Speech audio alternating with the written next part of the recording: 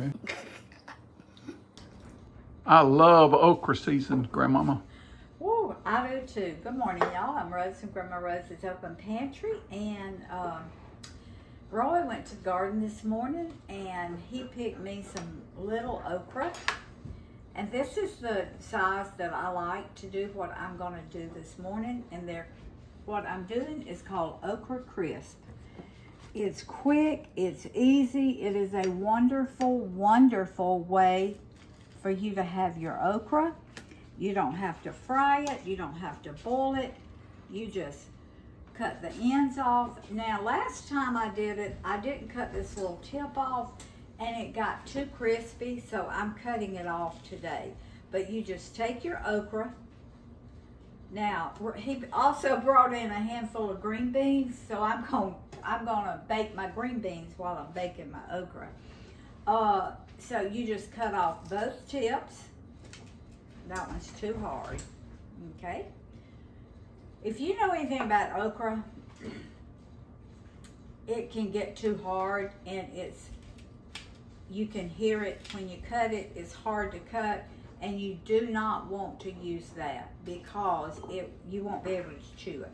But I cut off both ends, and then I split it down the middle like that.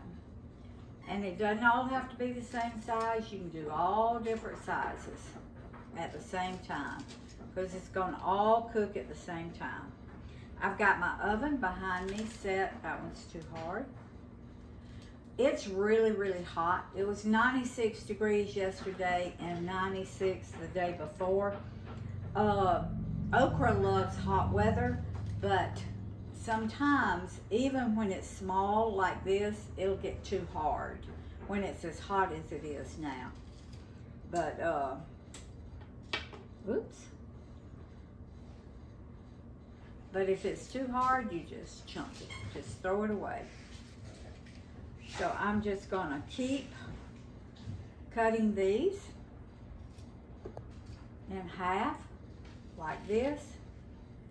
And then I'm gonna come back and I'm gonna show you how I'm gonna season them up. It's so quick, so easy, y'all.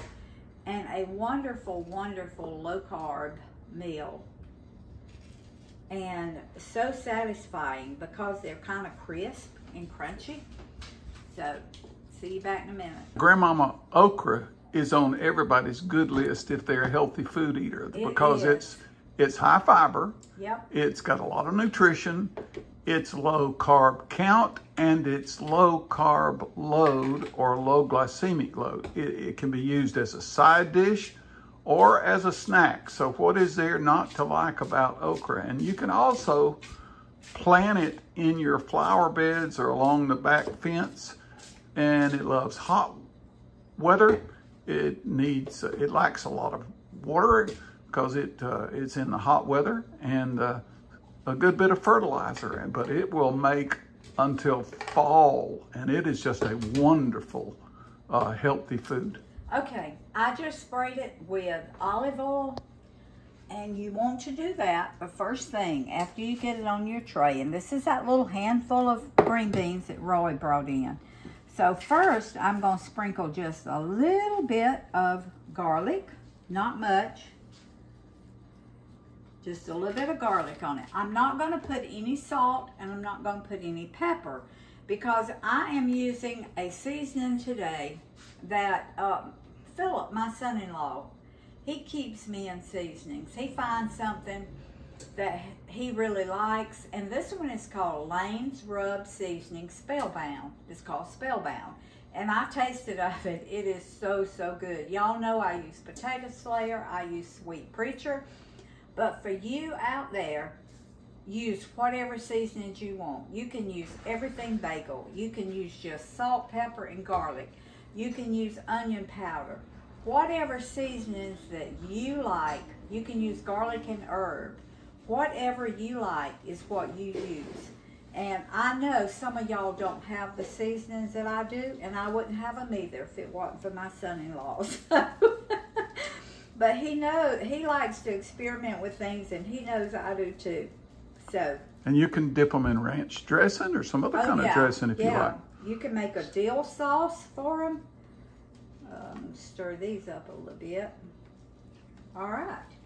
You don't have to season them a lot. All right, I think that's about all. Now, these are going in a 400-degree oven, which is preheated behind me, and you cook them until they get as crisp as you want them. I start checking them at 15 minutes. It's according to really how big your okra is. If it's bigger, it takes longer for it to crisp up, but you do want it crisp. That's the reason we call it baked okra crisps. And so I'm about to put these in my oven, and my green beans will cook about the same amount of time as my, well, they will cook the same amount of time as my okra. So as soon as they get crisp, we're gonna come back and taste them for y'all. All right, y'all. I want to eat them, Grandmama. I know.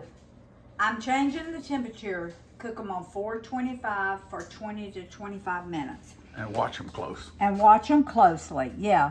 Your smaller ones like this, they're a little crunchy, so good. But your little larger ones, they are delicious. They're not crunchy, but they're still good. They still have that sweet. Your crunchy ones doesn't have the sweet like the bigger ones do. Eat them like they are, or get you some ranch dressing. A piece of tomato to eat with it. They are so good. And y'all, I'm interested in the green beans. These green beans. Cooked the same way. They are delicious. They are delicious. If you've never made any green beans like this, so good. Snack green beans. Never heard of it.